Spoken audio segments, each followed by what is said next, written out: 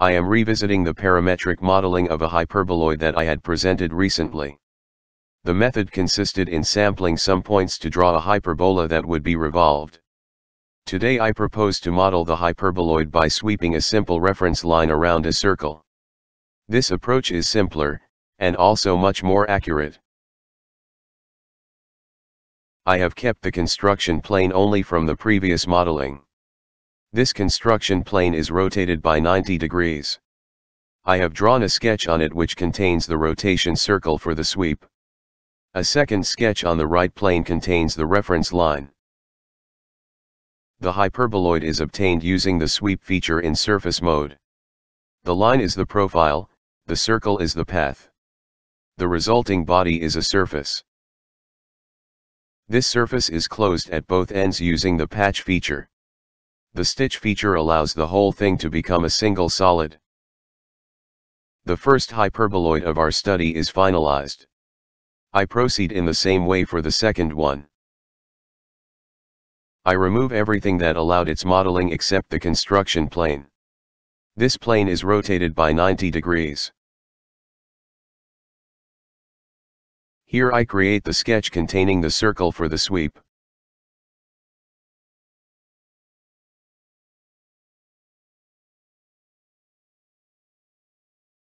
The second sketch on the right plane contains the reference line. I run the sweep feature, the reference line of the second sketch as the profile, the circle of the first sketch as the path. I close the resulting surface by using the patch feature twice. The stitch feature allows us to obtain the final solid, i.e. our second hyperboloid. The two hyperboloids are now visible in their relative positions. Their contact lines are overlapping into one. I make some arbitrary changes to the parameters. The effects are similar to those of my previous study. I invite you to refer to it if you wish. Playing with the parameters has become a habit for me.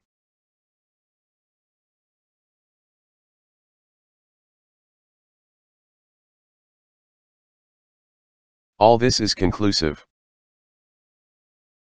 Let's apply this study to model a hyperboloidal gear again. The starting point is the same as the previous time, namely the screw gear project. I begin by creating a component.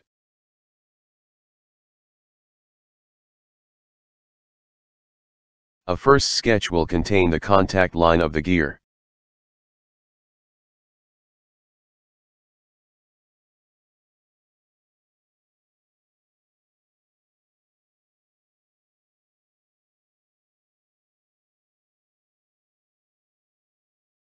A second sketch contains the gear axis.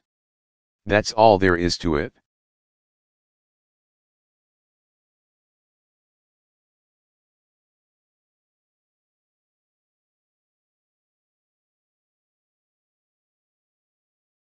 I construct two planes, one at each end of the gear axis.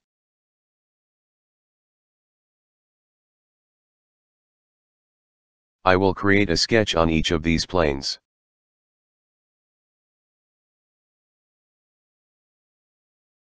Each sketch contains a line connecting a point on the axis with a point on the contact line, a circle centered on the axis, and a point on the intersection between the line and the circle.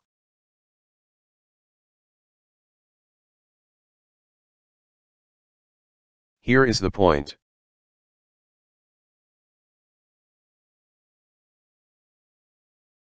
I repeat the same steps on the sketch of the other plane.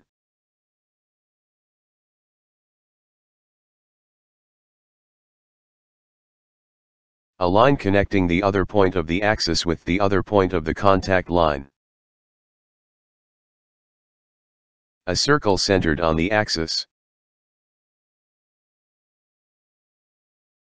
A point on the intersection between this line and this circle.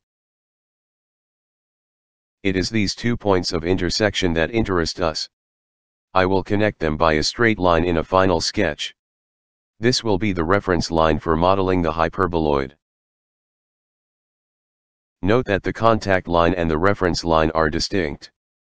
Indeed, the former is at the same level as the pitch circle of the gear, the latter at its root circle level.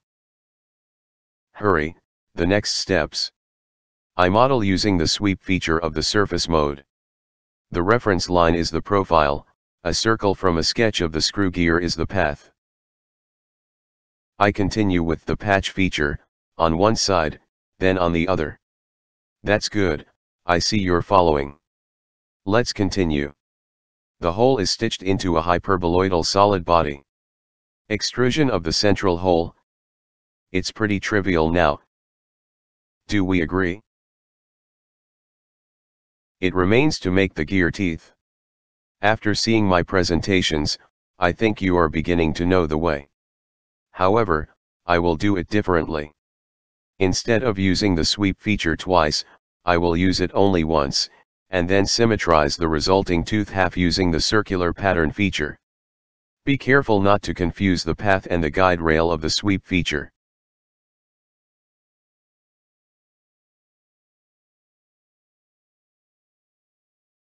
The tooth is completed.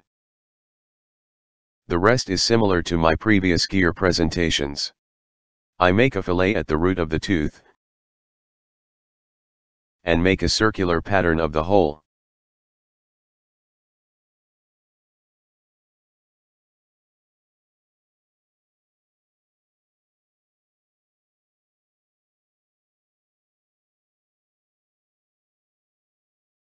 Done. I rotate the wheel for a good meshing. In the overlaid view you see the correct way to proceed. During the recording I didn't proceed in the recommended way. Fusion 360's Move Copy feature is loaded with possibilities, unfortunately not all of them are parametric. Avoid combining translation and rotation, but make sure to perform each operation with the dedicated move type. In our case we had to use the rotation type alone. Here we go, the modeling of the second wheel of this revisited hyperboloidal gear is underway. I let you concentrate on it. The contact line of the gear at the pitch circle level.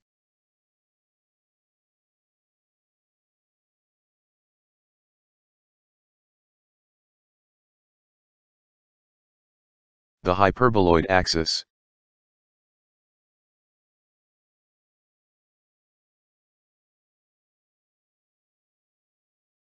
The two planes at the ends of the axis.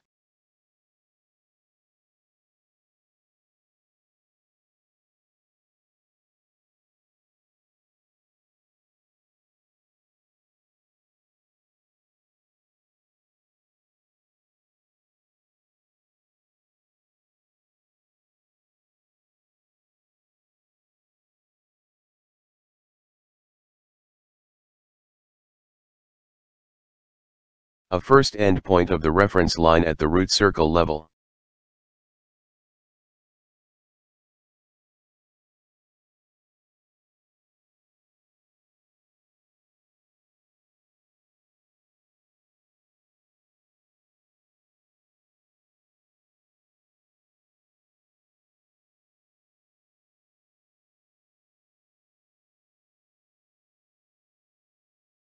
The other endpoint of the reference line at the root circle level.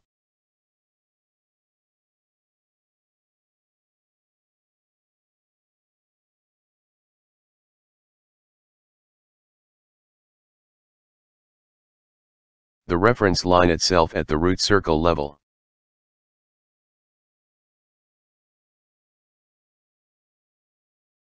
We switch back to surface mode to extrude the different faces that make up the hyperboloid. One of the interesting aspects of surface mode is the ability to model with simplified sketches.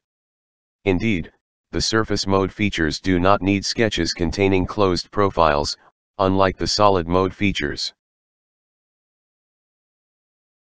This simplification allowed us to model the hyperboloid from simple lines and circles. Their use is safe and accurate.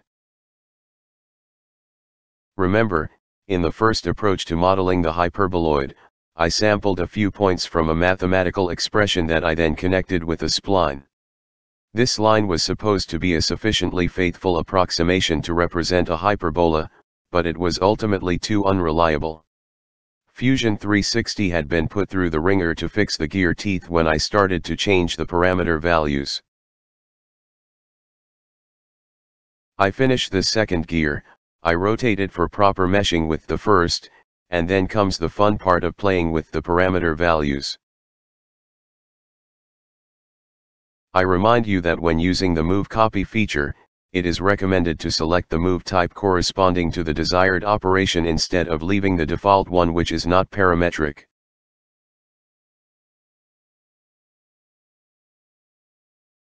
I am inserting a picture from the previous presentation showing the missing teeth after a big change in the contact line value. I ascribe this problem to the inaccuracy of modeling the hyperboloid using the sampled points.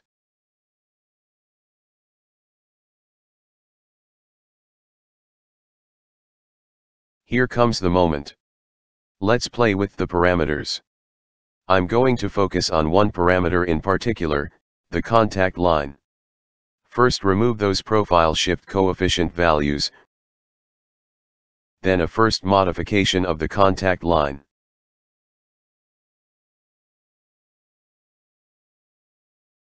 I now extend the contact line significantly. Bingo! All the teeth are there, none are missing. Problem solved. It's nice to be young, though. Thank you for your attention.